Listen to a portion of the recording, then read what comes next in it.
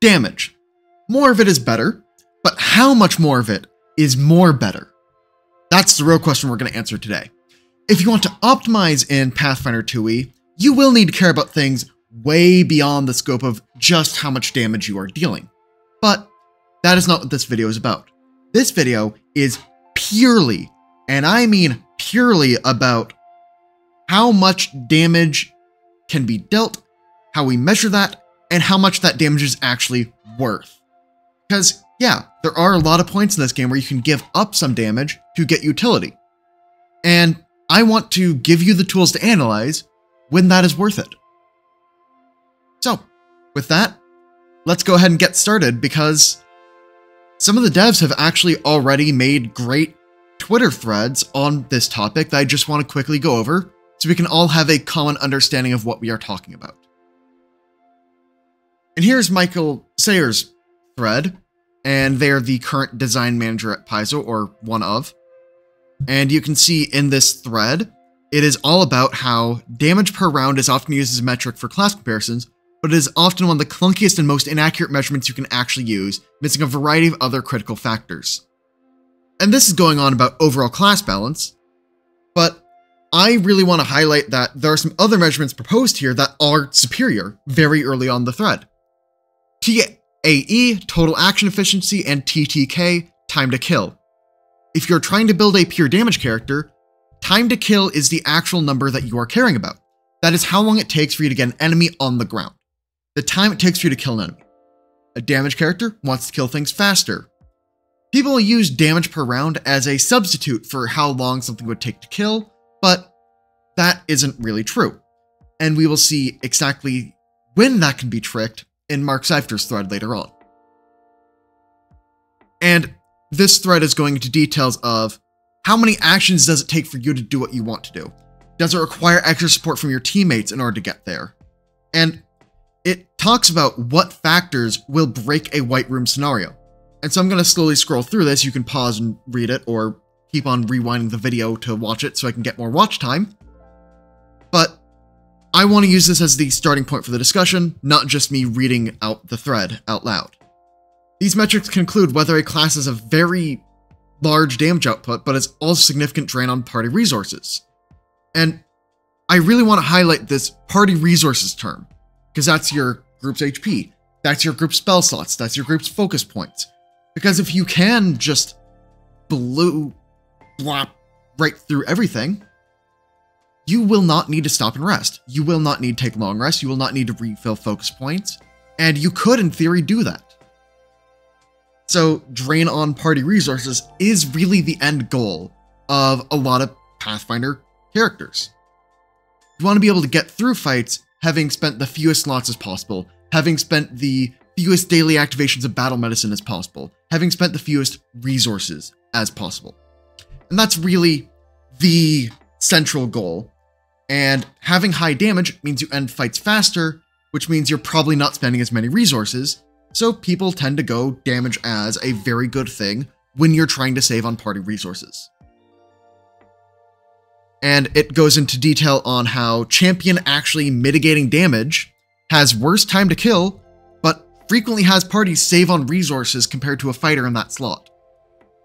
So, optimization happens at the table, not the character sheet. Very true. However, not what this video is about. So, that's the gist of this thread. This thread is about how you are going to be a functional character, and as long as a party is working together, and somebody's doing some amount of damage, you're going to be fine. And that's like the big broad stroke idea here. And Mark Seifter's thread is the one that is more closely aligned to this video. Even if you do only care about damage, DPR is an okay, but not great metric. Let me show you through an extreme example. They started writing a playtest or joke class with the trap trait for feats that look good under a specific lens, but are actually obviously terrible after you start analyzing them in the big picture. So, this was Omega Strike. One action, you make a strike. On a success or critical success, roll a D100. On any result but 100, no effect. But on 100, you do 1,000 times as much damage as normal. If you put this on a DPR spreadsheet, I can tell you what happens. 1 out of 100 times 1,000. Let's pull up a calculator so I can do this. Now I can actually show you what's happening. 1 divided by 100. Obviously, it's only activating 1% of the time, 0.01. But if you're getting 1,000 times the damage, not 1%, you're multiplying your average damage by 10. Your DPR is 10 times higher. Isn't that great? You are literally giving away your strike, doing nothing, 99% of the time. But if you're only looking at DPR, it looks incredible. And that's the thing. DPR does not account for swinginess. So if you go onto Reddit and you see people talking about, oh, but actually pickaxe fighters, because of the fatal trait and fighters' increased accuracy, have higher DPR on average. Yes, they do. But they're also kind of having this effect where you're giving away a lot of damage on your normal strikes for bigger crits that are probably just overkilling massively. And thus, I would argue that having a more basic weapon without the fatal trait is still better for fighter as a class. Because fighters like to do their stuff and tend to get normal hits as well as their crits. And another reason that I'm going to dock against swinginess here, the high variance strategies, is when you dig down into it, as a Pathfinder party, you are going to need to win, let's say you have 8 encounters per level, and you're playing a 1 through 20 game. You have 20 levels with 8 encounters each. Oh, come on, calculator. 20 times 8, 160 encounters you need to win. And if somebody dies in one of these encounters, you need to do a resurrection, or if your GM does not have resurrections easily available, they're rolling a new character. So if you want to keep your character 1 through 20, you need to have a strategy that can consistently win all 160 of those fights over the course of a campaign. High variance strategies like Omega Strike or Fatal Flick Pickaxe Fighters are worse when you look at them as it only takes 1 fight to kill your character. I'm going to say that again. It only takes 1 fight to kill your character. So I tend to build for the worst normal case. So this is a dock against builds that have high variance, but would otherwise kill it on DPR. And then goes further. Talks about power attack, which people say is a bait feat because it doesn't do as much damage as just striking twice. And here you can see, oh, but at certain enemy hit point thresholds, a single power attack might get them to the point where they're dead and you don't need to hit 2 normal attacks. And this is something that you'll see pretty frequently at lower levels when HP numbers are lower. Going for the vicious swing and going for that big 2-action damage activity might actually push your normal hit damage to the point where you are frequently one-shotting the enemy. It has more use than just what the DPR spreadsheet would have you believe. The game, even in terms of its damage, is more complicated than a single DPR number. Does this attack kill the foe? This is an important point to note. The value of a strike is basically non-existent until it kills a foe. Let me explain what I mean. Basically, hit points are just a number that goes down to say, hey, when this number reaches 0, you win the fight. That's the point of hit points. That's what they do. And if you are in a boss fight, does hitting the boss with a strike make the boss less scary? No. They're still going to crit you on a 12, and that is going to be your life. That's just how these things go in this game. But if the boss was at like 10 HP left and you hit them with a strike, you might make that boss a lot less scary because they can't kill you while they're dead. So with that in mind, that idea in mind of lethal attacks are the ones that are the most important, we can then analyze, okay, why do people find a bunch of smaller creatures easier to deal with?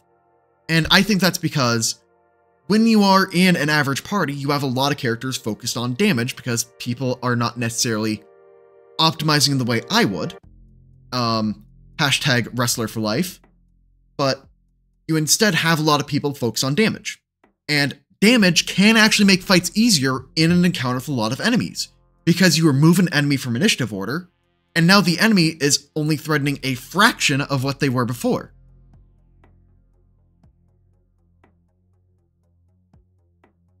And now that the enemies are only doing a fraction of their damage, you can now put more resources into more damage, and you can keep on snowballing.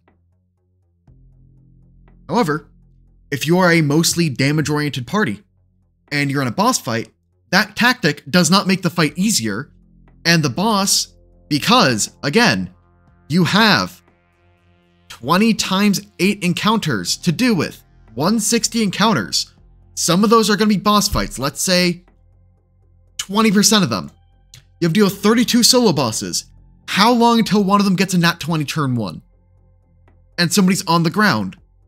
And then the boss gets to start snowballing in the same way you were snowballing against the mooks. Because if you do not have consistent healing, consistent damage mitigation, one of those solo bosses is going to just beat you. You are going to lose a character that way. So damage has different value and a different job in encounters with a lot of enemies versus a single enemy. Against a lot of enemies, the thing that damage does is it reduces the enemy's offensive power. Against a solo boss, it ticks down the timer to where the fight will inevitably end. So that's why there's a big tactics difference between the two. Against a lot of smaller enemies, the traditional advice you're given is just deal damage and try to get people out of initiative order, which is great. And against bosses, the advice that you are given is you need to do stuff that isn't just damage and affect the math of the game, because that's the only way you can make that fight easier partway through it.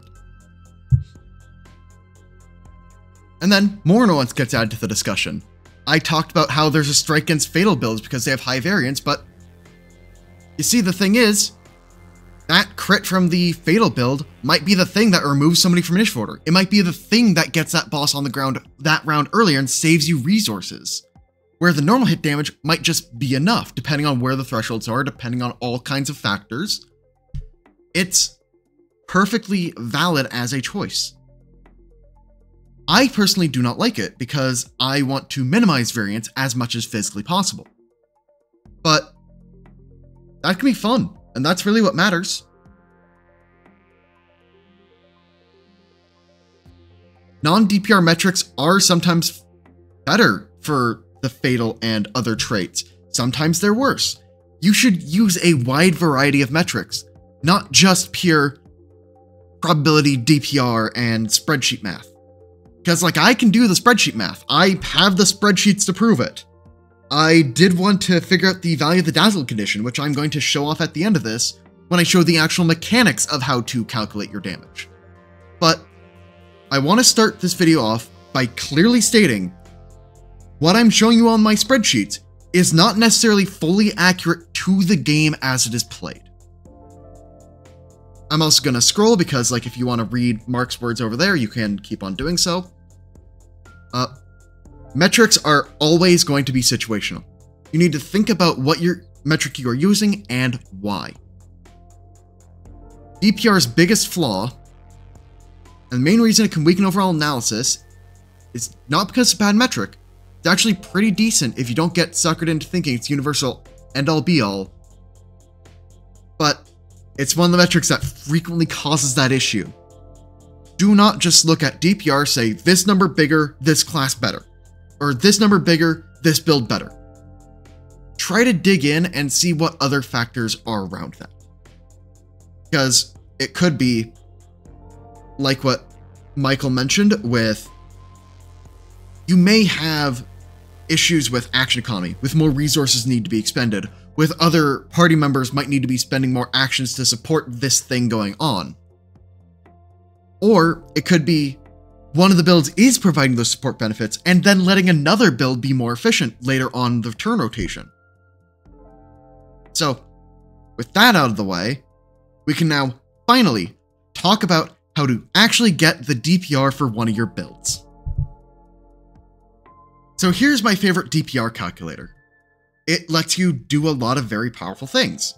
And I want to explain how to answer a question using this, and then explain why that answer is not the end-all be-all. So if I wanted to say, hey, I want to see early game how much damage my dual-wield fighter will deal compared to a rogue basic striking. And I want to say that, the first thing I'm going to set up is the rogue, because that's going to be the easiest. So I'm going to click Create New Routine. And so what this says is I'm going to create a new thing to be measuring. I'm going to name this Rogue 2 Strikes. And I'm going to have it be with Rapier. And I'm going to pick Rogue as the class chassis. I will note these are all the pre-remaster class chassis, so stuff like Cleric, War Priest will not be fully accurate with the Master at 19, all that kind of stuff, but there are ways for you to manually adjust those types of things, which I will go over soon. But, as I said, for this one we are looking at a Rogue, where we are going to be doing sneak attack damage, because that's part of what Rogue is going to be trying to do. And we will be basic striking. The damage die for Rapier is D6. We're going to give it the critical specialization of Sword, starting at level 5, because that's when Rogues get their critical specialization. And it will have Deadly D8. So there we go. It's only going to be that one weapon. We're going to make 2 attacks with it. Create the activity. And you see, bam. There is the Rogue making basic attacks. And you can see here, it lets me adjust things like, ooh, how much damage or what level do I want to look at for each of these things? And so this is actually talking about where you get your elemental damage runes implemented, which is right here.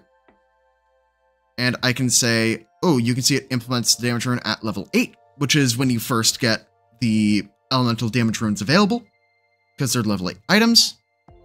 And then when you get an item bonus increase to your weapon, you can get another rune on there, and it's just going to assume you're putting on another damage rune.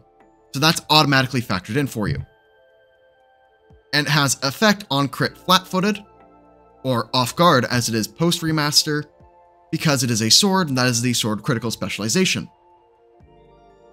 And I can then hover over this graph, and I can see different spots of how much damage it's expected to do against various levels of enemy, based on your level.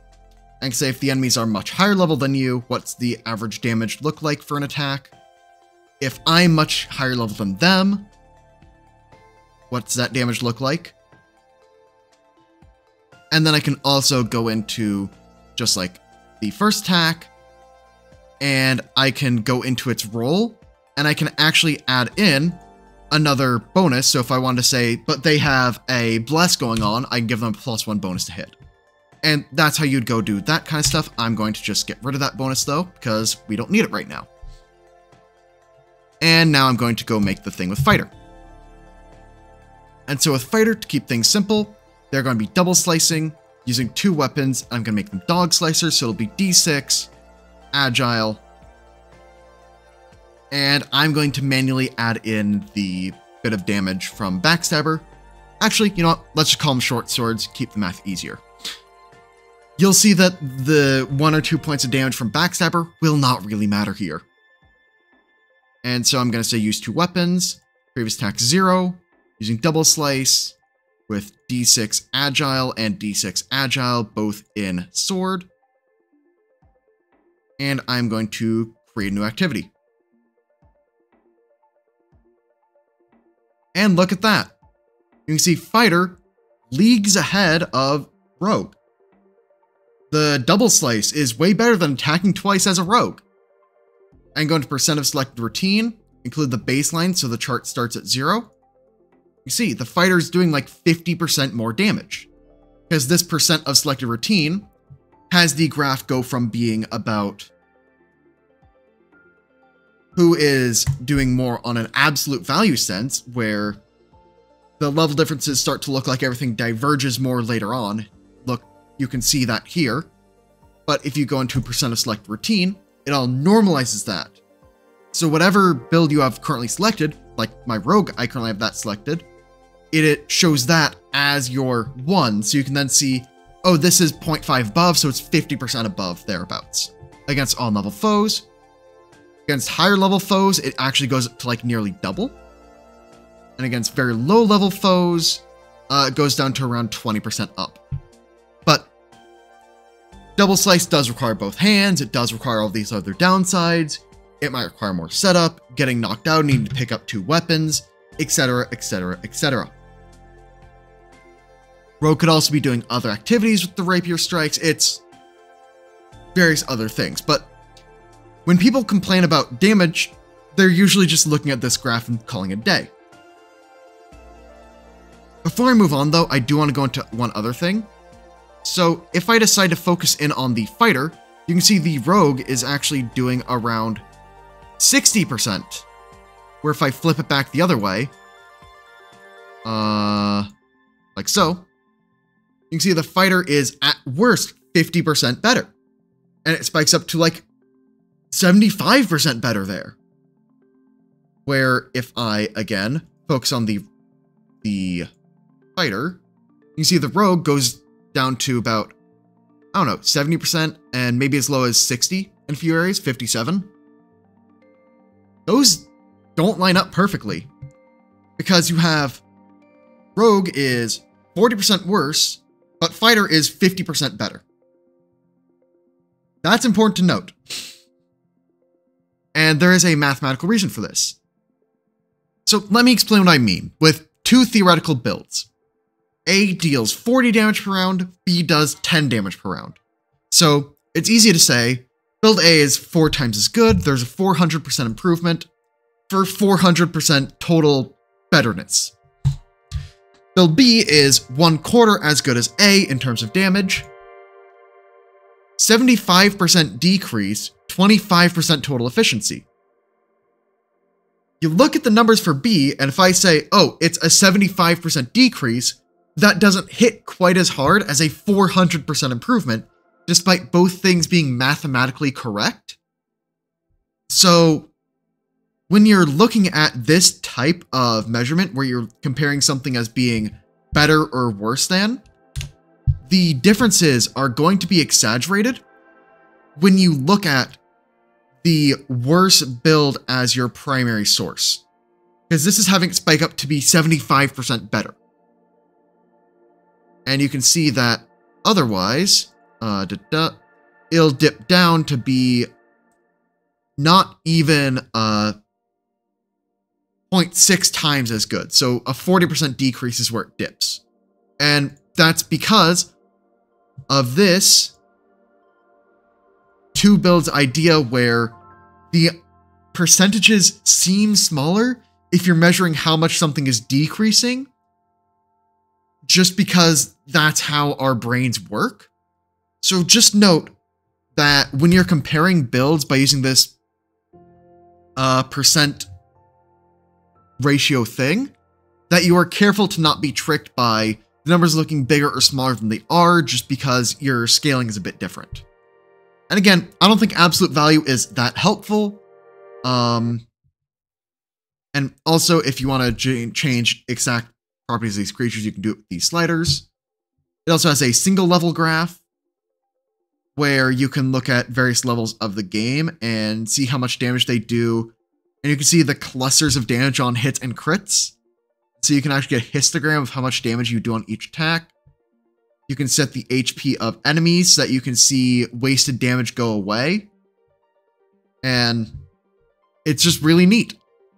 Yeah. This is a good tool. I'd recommend using it if you want to see how efficient you are being. But I now want to get into detail on how do we use this for an actual build decision. So I am comparing for I need to be a damage dealer for my party, and I'm going to look at me using a D12 weapon and attacking twice in a turn, usually doing about that much damage. And when I compare it to what if I wanted to play a brawler and do grappling stuff and let other allies do damage. And that's how I provide utility. And I want to use D6 agile weapon with stuff like combat grab and snagging strike to do so. And so I do this where I then have 2 attacks here. And I then click here. And I'm just going to say that add effect. Always effect is on success or better. Make them off guard. And you can see you're only losing a little bit of damage, and you are now able to make them off guard or grappled very consistently. Is that worth it for your party?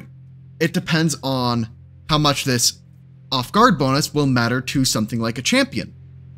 Because let's say you have a paladin in the party, and so then you can go ahead and quickly model a champion who is just using a pole arm and will be making probably 2 attacks, create the activity. Then you can go ahead and copy this.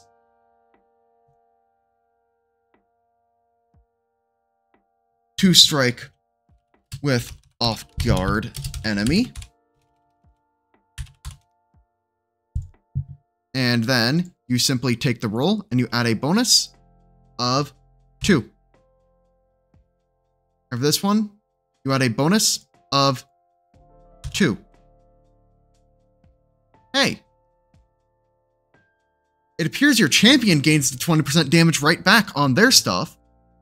But now how much is the champion doing compared to what you're losing? This is where you need to take an absolute values into account. So at level 13, it's about a difference of, let's call it 9 points. For the fighter, you are losing about 9 points as well. So you can see it turns into about even. And then you take into account the other factors and you think, okay, I have weaker reactive strikes, but I apply grab more often. It makes it so I'm not going to be doing stuff like intimidating strike. And now you can have an informed idea of what you want to do based on the numbers. That's how you use a tool like this. It's not a simple, oh, you can see, looking at graph, this number higher, so therefore better. No, you have a party, this is a team game, and you should think around how do I do stuff so that way it helps my team the most. That's my soapbox for this tool. Now I want to get into how good is a +1 anyway. And so I did what any self-respecting software guy would do when proposed a basic math question, and that is write up some 40 lines of Python code and have it so that way other people can fork it and mess with the code and do stuff with it. Because this is just in Replit, you can look up how to use Replit, it's fine, and I have it so that all the modifiers an end user would want to modify are all just up here. So let me explain what we're doing from a mathematical lens first. So basically, in the game of Pathfinder 2nd edition, we have a target number we need to roll on a d20. And I'm simplifying it to a target number on a d20. And this just simply means the target's AC is 7 higher than your attack modifier. So if you are a level 1 fighter with a +9 to hit, this represents a creature with 16 AC. You need to roll a 7 on your d20 to actually hit that creature. And so, on numbers 1 through 6, you miss, and you deal 0 damage. On numbers 7 through 16, you hit and deal 1 strike worth of damage. On a crit, you're doing 2 strikes worth of damage. So, we add all this up, and then divide by 20 to get 0.9. And I'm just using the average function in Excel just to show this faster. And basically, this is the type calculation we need to do. And so in this, we will actually need to iterate in a couple different ways because we're going to need to tick up the ACs of the creature, and we're also going to need to check every d20 roll. So we do this with a couple nested for loops. And for loops just basically say, every number in this range, do something with it. This one says for every number in this range, do something with it. And so in this case, We pick an AC to start with, which is a really low number. We then start a running total. We roll a d20, see if we hit, miss, critical, succeed, whatever, in this function here. It just does it. You can read the comments to figure out how it does it. If you crit, else if, else, blah, blah, blah, blah. Then handle natural 1s and 20s. And then it just checks if the result is certain things to figure out what you did. And I have damage miss and damage crit miss as separate things because there are feats like certain strike that will, of course, change this, because this actually has a failure effect of your attack would deal some amount of damage. So you could factor that in by saying your miss is like 0.25 damage. And maybe you are using a fatal weapon, so crits are actually more like 3 times, and you can run this. And you can see that, oh, look, now you're getting more damage in various levels and blah, blah, blah, blah. Also, if you wanted to say, okay, well, how good is it for me to go for like a trip? You can say that critting isn't that important to you. Normal missing is just a wasted opportunity, and critical miss, because you fall prone, is -1 value. And then you can do that, and you can see the value of your trip. And there's some weird rounding floatiness to it. That's just because that's how floats are. I could clean this up, but I don't want to. This is a hacky bit of code. Other people can do stuff with it. It looks clean if you don't put in weird decimals over here. So that's good enough for me. I'm going to set this back up to its default settings, where you're just dealing 1 normal hit damage, 2 damage on crit. Look at the base attack modifier of the character as 0. So that we're just getting the target value you need to roll.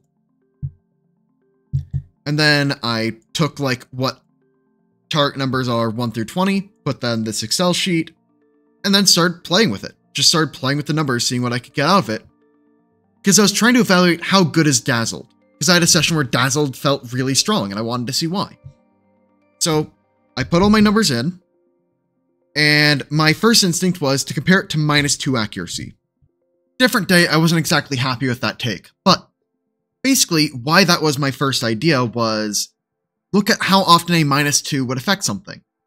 So for this, in the 7 to hit scenario, the -2 accuracy would only matter for here because those would turn to a miss, and these here would turn into a normal hit. So you're really reducing the damage only by like that amount, so we should see the damage is reduced by 0.2-ish. And we kind of see that going from 7 to 0.7, it goes down by 0.2-ish. That's what this does at the enemies are pretty likely to hit area. And if the enemies are only ever normal hitting, what is actually happening is there isn't a green section, and it only matters about 10% of the time. And now, let's think about what Dazzled does. So Dazzled says, basically, and this is just how you can mathematically think about it, this is not actually how the rules work, how the dice order works, but probabilistically, what is happening is a time that you would normally be hit, there is now an extra chance the attack is fully negated. So therefore, a Dazzled is just 80% of the time the attack still goes through, 20% of the time it just dies. And the reason I'm saying that 20% is because it is a DC 5 flat check because of Dazzled. And so DC 5 means only 4 numbers fail it. 1, 2, 3, 4. Any number aside from that on the D20 is, of course, going to hit anyway. So that means that for Dazzled to work, it has a 20% chance to make the enemy miss. That's just how the numbers come out. Do not tell me that it is a 25% chance to make an enemy to miss, because I know some of you are typing that up. Yeah, so I can then compare that by multiplying this across, and 20% chance to miss. So when they're only hitting on 10 numbers, there's about a little bit mischance there, the crits, so I mentally configure that to be, it should probably be close. I put into my little spreadsheet here, and that's a pretty close approximation. So -2 and Dazzled are pretty similar value. In the same way, I kind of compared Blind to -5 and -6. Blind is when enemies are less likely to hit you, gets better. But like not really. There's a bit of fuzziness, but blind is pretty close to like a -5, -4 accuracy, like somewhere in here. So blind, very strong status condition. You didn't really need me to tell you that much. But dazzled is actually pretty good as well. And people say -2 accuracy feels good to use. But dazzled feels too swingy for a lot of people because it only matters on 20% of the time-ish. A -2 only matters 20% of the time-ish. Because look, it only matters for, again, these numbers and these numbers are where a -2 would matter. Dazzled could in theory matter for any of these over here, but only a bit of the time. Why you see the difference for dazzled averages is it can full negate a crit rather than just reducing a crit. But it isn't that much swingier than a -2 is. So I think people heavily undervalue dazzled, and I came to that conclusion by doing this kind of spreadsheet math. So yeah, dazzled is good, and spells that dazzle are better than you probably think they are. Shout out to Revealing Light, my homie. Area of Effect, Reflex Save in the Divine list, hell yeah. There are very few Reflex Save spells in Divine, we take what we can get. But dazzled, pretty good. Because if you thought about giving an enemy -2 status penalty to hit on a failed save for a couple rounds, that's probably pretty good. This spell gives dazzled on a successful save for a couple rounds, which is really good. So, yeah. That is the type of things you would do in order to measure damage, find the value of different things, and I hope this video is helpful. So with that, I'm going to sign off. I'll see you later.